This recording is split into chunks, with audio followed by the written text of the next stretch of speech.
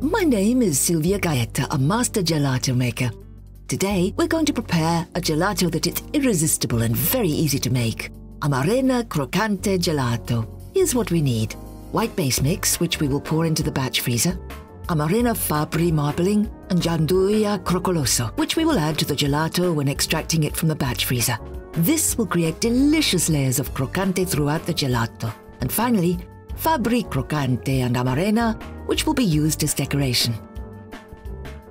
We start off with the white base mix, which we've created combining milk, cream and sugar, and all the ingredients generally used. You need to take 5 kilograms of base mix from the pasteurizer. After having settled in the pasteurizer for 4 to 8 hours as usual, it is ready to be used to make the gelato. Weigh out exactly 5 kilograms of the mix using scales.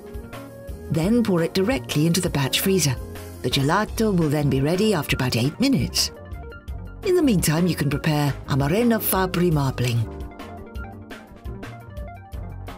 and Croccoloso Gianduia marbling, which will be added in layers to the gelato.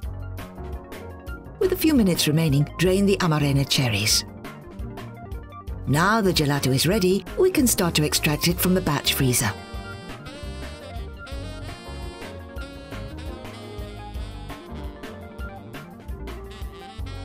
Pour part of the Amarena marbling into the gelato and use a spatula to distribute it evenly. Again, add a bit more gelato. And then Gianduia Croccoloso. Repeat several times. This will make the gelato irresistible. Before finishing off, place the gelato in the batch freezer for 10 minutes. Add the last layer of Amarena marbling and Croccoloso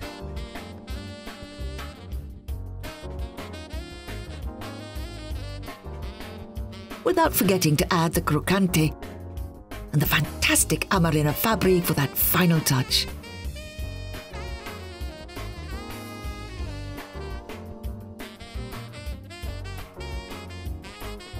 Add the flavor sign